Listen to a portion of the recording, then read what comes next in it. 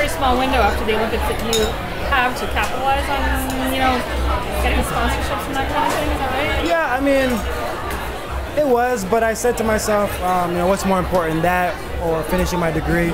And I chose to finish my degree because I made a promise to my mom and as well to my other family members, my coaches at USC, my advisor staff, like everybody. I told them, hey, I'm coming back to school. I'm gonna finish.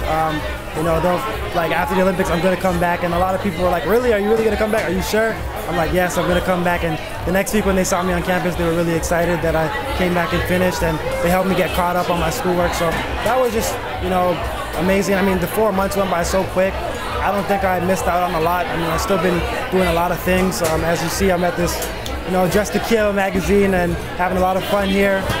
So I don't think I really missed out on a lot, and I capitalized on maybe 3 more sponsors after the Olympics was over. Has it been hard to, I guess, just like with your schedule, hard to fit in the training with all this kind of stuff?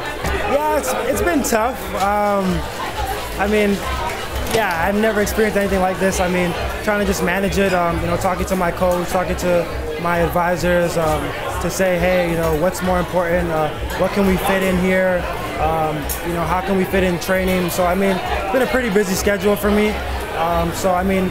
Today I got in my training early in the morning, and so I can be here for the party tonight.